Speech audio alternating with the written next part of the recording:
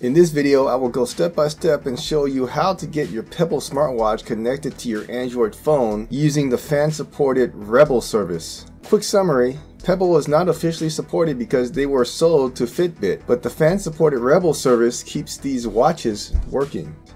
Now on your phone, use your default browser and go to rebble.io/apk. Click on the download, and once it's done, hit open. If you haven't enabled installing from unknown sources, it will let you enable it now. Once installed, go ahead and start the app. It will ask you to approve some permissions.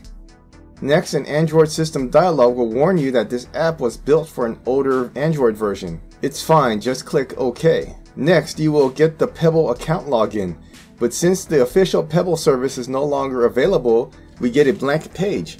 Simply skip the login and confirm. We will be logging in through the Rebble service. Now it's time to pair up your Pebble. The Pebble on the phone side will detect any nearby Pebble watches matching the model you picked out. On your watch, if it's been factory reset, it will show the welcome screen with the watch ID available. This Pebble is E068.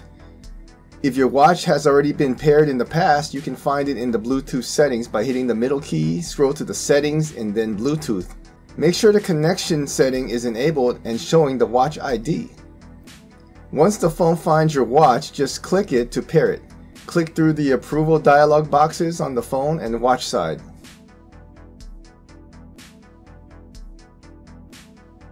Now that it's paired, finish up the dialogues on the phone side, selecting your language and approving the notifications access.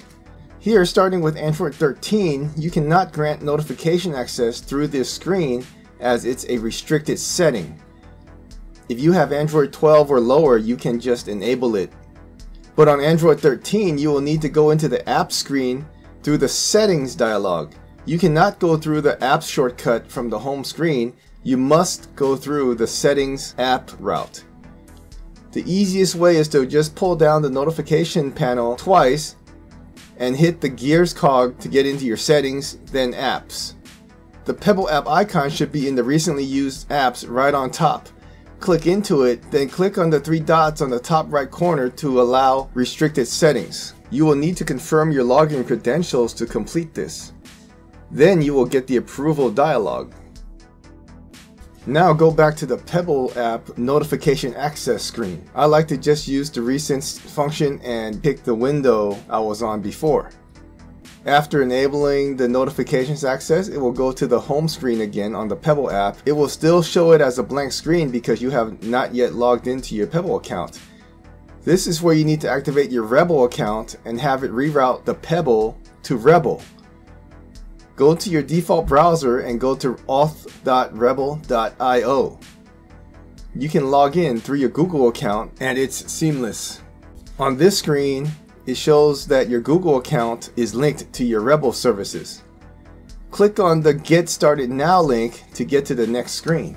On the Here We Go screen, you can read through the info and scroll down to the bottom. There is a Switch to Rebble link that will feed the login credentials to the Rebble app. It automatically switches back to the Rebble app with dialog about a new login. Skip the login twice again and go into the menu on the top right. Click on Settings. Scroll down to the account box where it says No Account and click it to log in. Now log in using Rebble credentials linked to your Google account. It now says you're all set, so click on It's Rebble Time to complete the process. You may need to connect your Pebble watch again if it's no longer connected. Simply hit Connect.